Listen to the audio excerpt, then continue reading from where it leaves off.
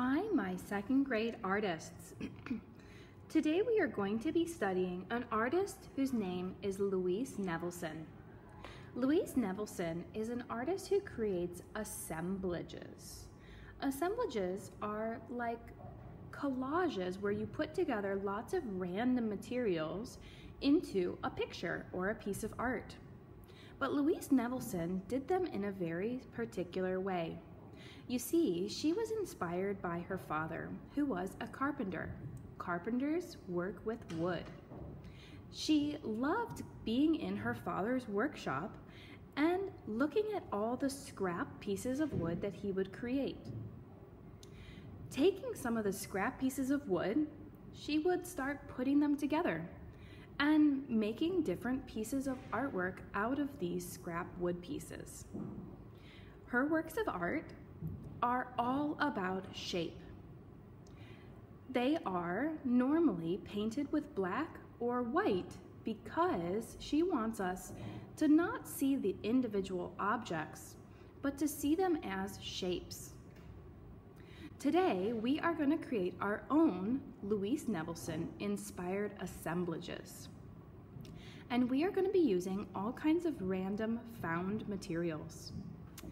So our first thing that we are going to do today is you will start by creating your piece of art, pasting down all kinds of random materials that you can find here in our material boxes.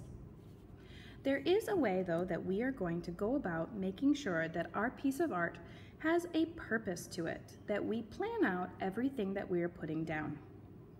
This artist did a really nice job with putting down some big objects, some medium-sized objects, and some small objects. Let's take a look at our materials.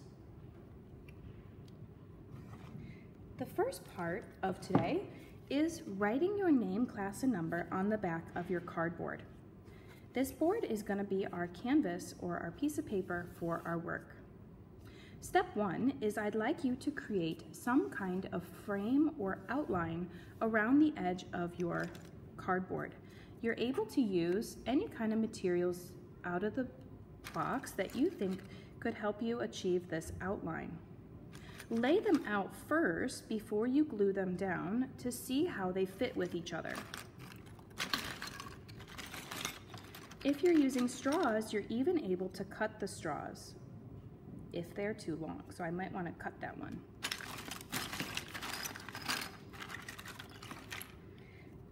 And you're going to do this all the way around the outside of your square.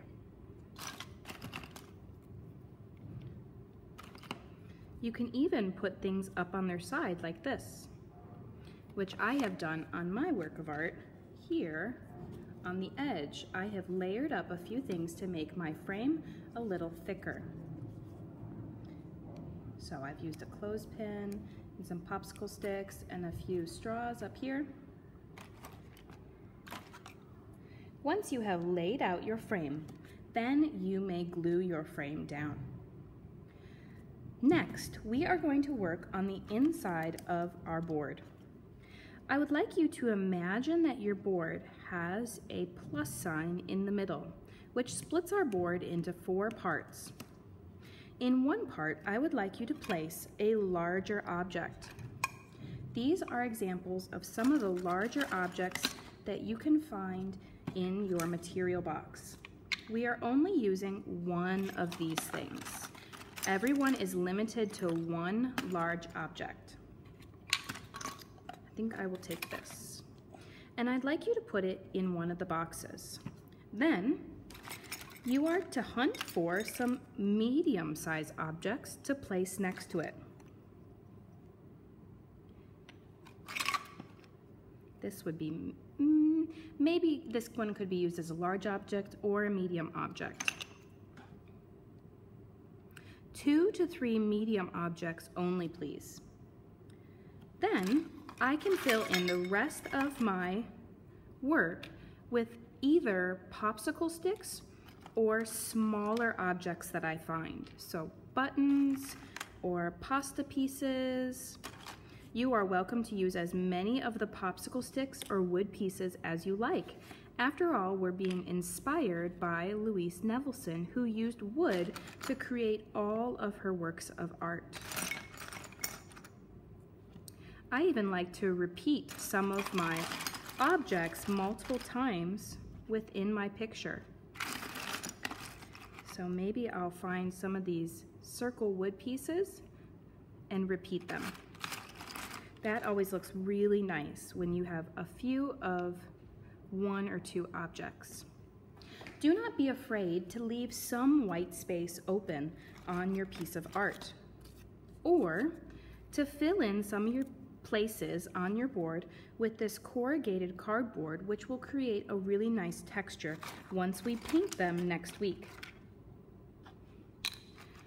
So today you are working on first creating a frame around the edge of your picture, adding one big item, 2 to 3 medium items, and filling in the rest of your picture with some smaller items or wood pieces.